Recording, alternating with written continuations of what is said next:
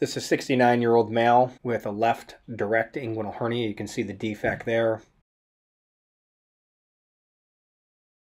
For the directs, I generally don't go too crazy with my lateral dissection because I'm not trying to create what I call the holster for the lateral part of the mesh.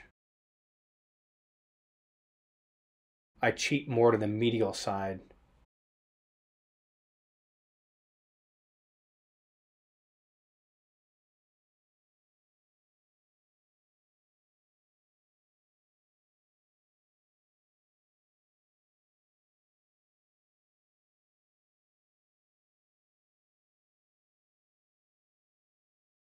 Getting into the right tissue plane is everything in the robotic inguinals world.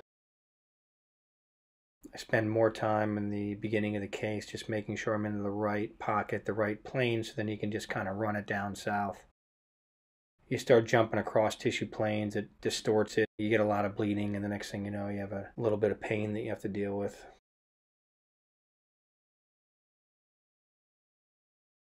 And you'll see here I'm just kind of draping down, pulling down, and you can see this defect's relatively small.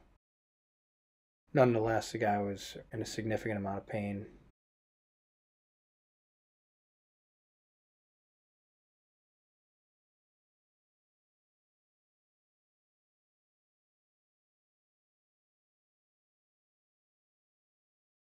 Just taking it off the spermatic cord here.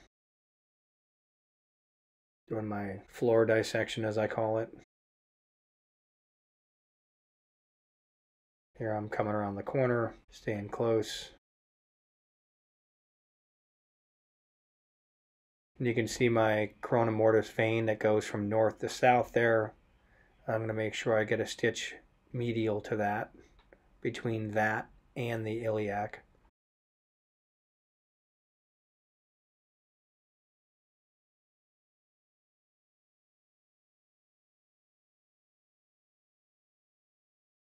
Again, high lateral, not too crazy about placement. I just want to make sure I'm well above the myopectineal orifice. I don't want any nerve irritation from that mesh.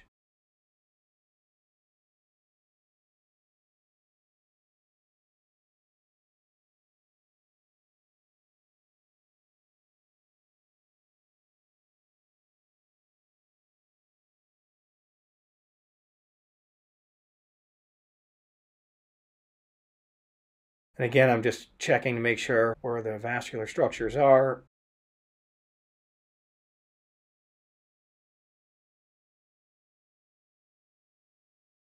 And that's it, my triangle of fixation. And again, flap closure.